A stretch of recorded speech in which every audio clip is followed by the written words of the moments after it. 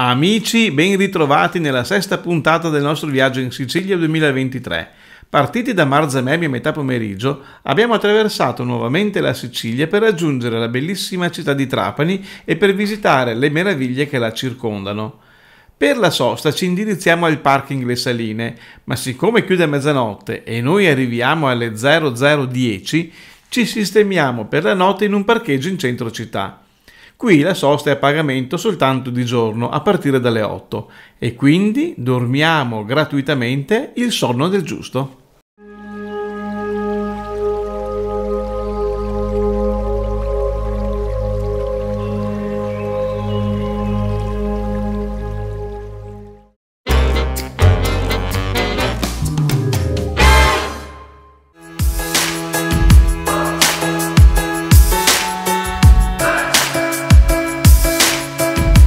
Il mattino seguente, prima delle 8, siamo già al parking Le Saline. Facciamo subito carico e scarico delle acque perché il camper service al camping Il Forte Village di Marzamemi era improponibile.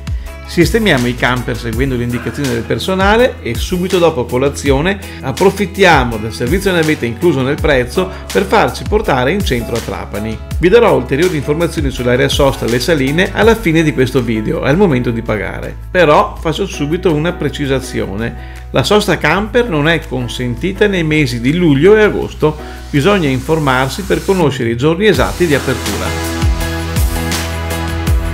Facciamo portare dalla navetta alla fermata numero 9 della mappa, proprio di fronte al parco di Villa Regina Margherita. Entriamo nel bellissimo giardino che troviamo in ordine, ben curato e piacevolissimo, dove ci siamo goduti l'aria leggera dall'odore di mare e di fiori. Dopo un po' entriamo in una pasticceria per un caffè, ma qui ti voglio! La scelta dei dolci è infinita, tutti bellissimi ed invitanti a prezzi molto ragionevoli.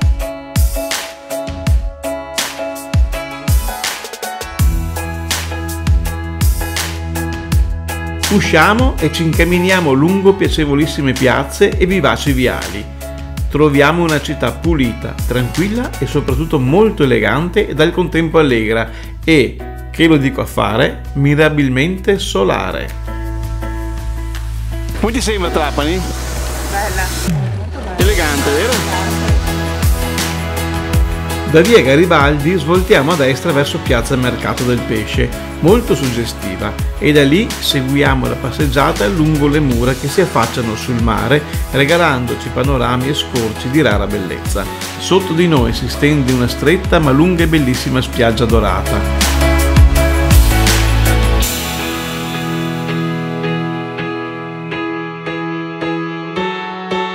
Arriviamo fino al bastione Conca, dove ci incantiamo ad ammirare la città sovrastata dal monte di Erice e che si affaccia con le sue infinite geometrie sul mare turchese.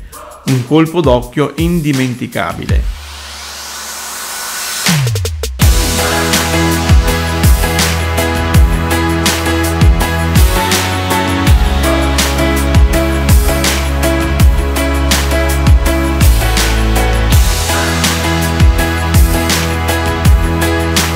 Proseguiamo la nostra tranquilla passeggiata fino ad avvistare la storica torre di Ligny e poi seguiamo via Carolina fin dove la strada finisce sul mare, scoprendo così un altro romantico scorcio.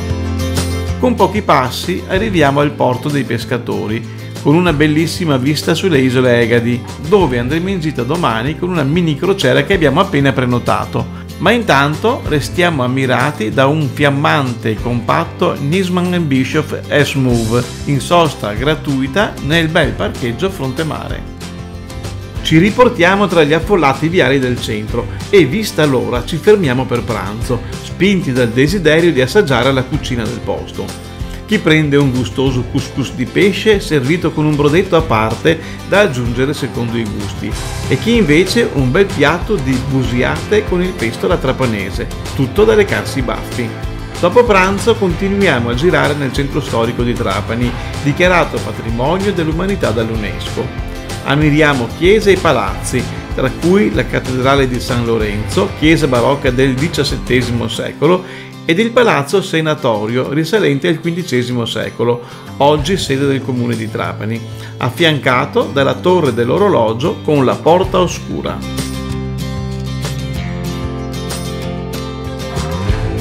Torniamo ai camper all'area sosta Le Saline, diamo da mangiare alle galline e, dopo un breve riposino, ci facciamo accompagnare dalla navetta al capolinea degli autobus. Abbiamo voglia di trascorrere il tardo e lungo pomeriggio di giugno nel borgo medievale di Erice. Il bus ci porta alla stazione di valle della funivia che sale ad Erice. Proprio davanti alla funivia troviamo un parcheggio ad uso esclusivo per i clienti dell'impianto di risalita, con tariffa massima giornaliera di 10 euro. Prendiamo i biglietti di andata e ritorno al costo di 9 euro a persona. Il borgo di Erice si sviluppa sulla cima del monte Erice a 750 metri sul livello del mare e da qui domina la città di Trapani ed il golfo di Castellammare. Il centro storico è un borgo medievale con stradine strette e ciottolate in pendenza, sulle quali si affacciano case di pietra e chiese antiche. Il borgo è ricco di monumenti storici, tra cui il romantico castello a strapiombo sulla piana che arriva al mare.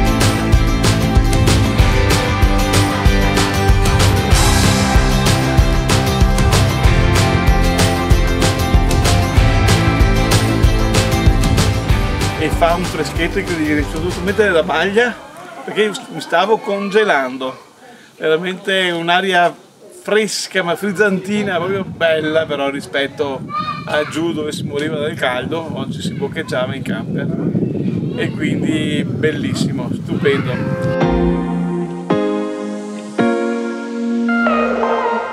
Qui siamo scesi dalla scaletta, un passaggio normalissimo, aperto al pubblico, però poi quando vieni giù trovi che è caduto un masso proprio sopra la scala, quindi è anche molto pericoloso perché in effetti giù hanno chiuso con la transenne l'accesso alla scala, invece sopra l'accesso è lasciato libero.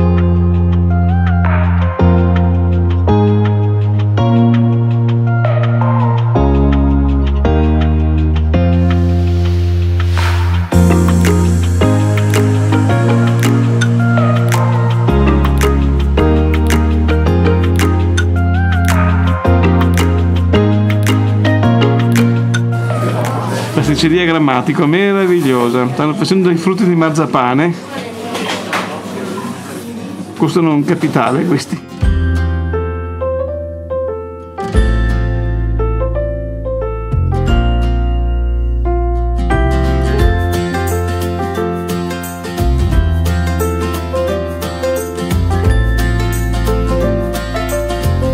Al ritorno percorriamo nuove stradine sempre strette e tortuose, ma questa volta in discesa, ed arriviamo nella piazzetta dell'antica chiesa di Santa Maria Assunta, il Duomo di Erice, fondata da Federico III d'Aragona.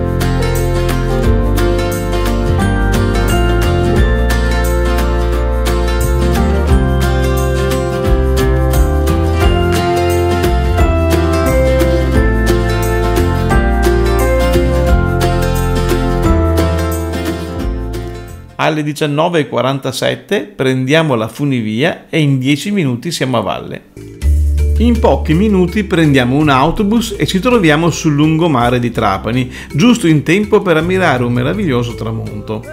La scena è struggente e sembra proprio che due mie giovani colleghe abbiano deciso di condividere con i loro followers questo momento in un modo davvero coreografico. Ci siamo fatti trasportare tantissimo da tanta bellezza e suggestione, i nostri sensi sono tutti immersi nella magia che solo la mitica Sicilia può regalare.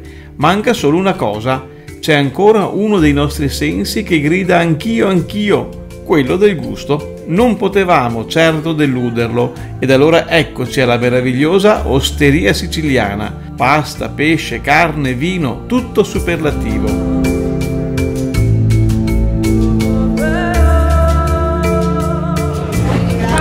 Ottima cena, grazie. Grazie. Mangiato bene? Il mattino seguente ci facciamo accompagnare al porto turistico e qui andiamo a cercare la biglietteria per la motonave Gaia della Egadi Lines. Avevamo prenotato telefonicamente ieri mattina. La mini crociera prevede la partenza da Trapani alle 9:30, arrivo a Favignana e sosta di 2 ore per visitare il paese o raggiungere le spiagge più vicine. Tour via mare e vista delle cale più belle come Cala Rossa e Cala Azzurra, con sosta per la balneazione. Pranzo a bordo. Arrivo all'isola di Levanzo, navigazione panoramica con vista delle calette più suggestive e sosta di 1 ora per visitare il paese e balneazione da una vicina caletta. Il rientro a Trapani previsto per le 18. Per tutto questo abbiamo pagato 75 euro a coppia, comprese le tasse di sbarco alle Egadi.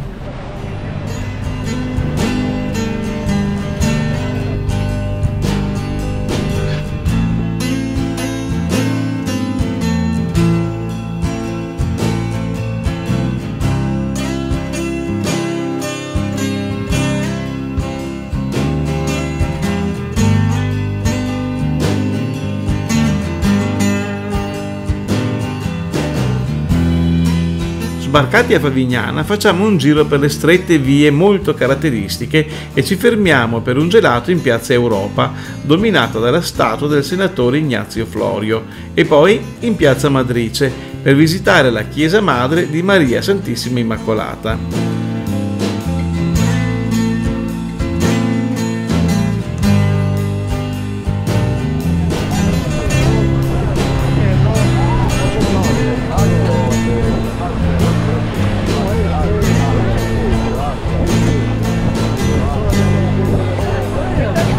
Dopo un giro di tuffi dal ponte della barca, l'escursione comprende anche il pranzo a bordo, un abbondante e gustoso piatto di pasta al pesto trapanese, una fetta di anguria, acqua e vino.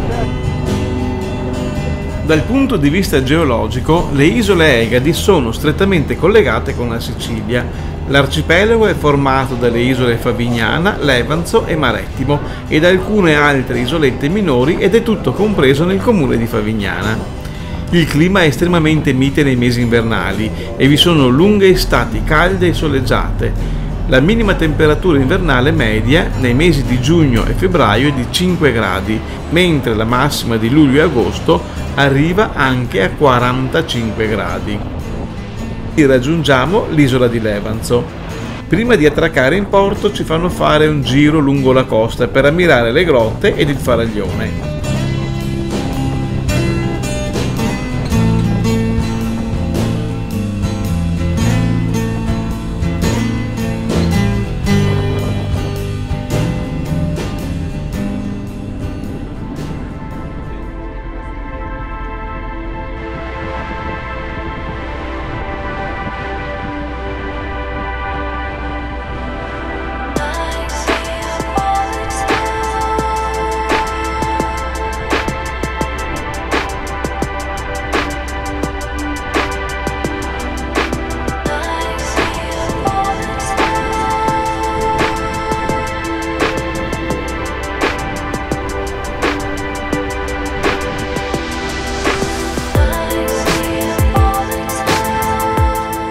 Appena sbarcati nel porticciolo di Levanzo, con una vista molto suggestiva del piccolo borgo, in 10 minuti su strada sterrata raggiungiamo a piedi la meravigliosa Cala Fredda.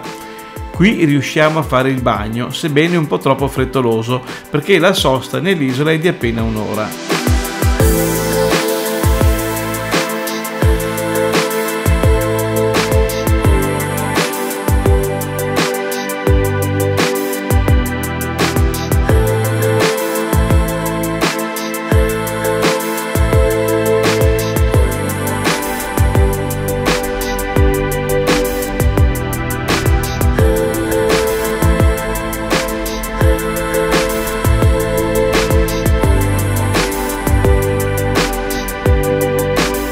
Saliamo nuovamente a bordo e ci spostiamo al largo proprio di Cala Fredda e lì abbiamo ancora del tempo a disposizione per fare qualche tuffo dal ponte, una vera goduria. Dove c'era? Dove c'era? La medusa. Dai, l'hai vista? Alla fine si riprende la navigazione per tornare al porto di Trapani. Appena tornati ai camper con la solita navetta gratuita, ci sistemiamo un po' ed andiamo a fare la spesa nel vicinissimo supermercato della catena Super Conveniente, perché dobbiamo fare scorta per i prossimi giorni. Capirete nel prossimo video. Quindi finalmente ceniamo in camper, cosa più unica che rara in questa vacanza. Il mattino seguente facciamo ancora carico e scarico e poi andiamo in cassa a pagare il conto della sosta. Il prezzo è di 10 euro per 24 ore, più 5 euro per il carico-scarico. Siamo arrivati lunedì mattina prima delle 8 e ripartiamo mercoledì mattina alle 9 circa. In tutto paghiamo 40 euro, 20 per la sosta di lunedì e martedì, 10 per aver sforato di un'ora il mercoledì mattina e 5 euro per ciascun carico e scarico, uno all'arrivo e uno alla partenza. Tutto a posto, resta sempre molto conveniente. Partiamo quindi alla volta di San Vito Lo Capo, ma prima ci fermiamo per ammirare il vecchio mulino a vento nella vicina riserva orientata delle saline di Trapani e Paceco. Qui, oltre al mulino, lasciato in pessimo stato di conservazione, si possono osservare diverse specie di uccelli, tra i quali i fenicotteri rosa. Ma da questo luogo incantato vi salutiamo con un arrivederci alla settima ed ultima tappa della nostra vacanza. Ciao!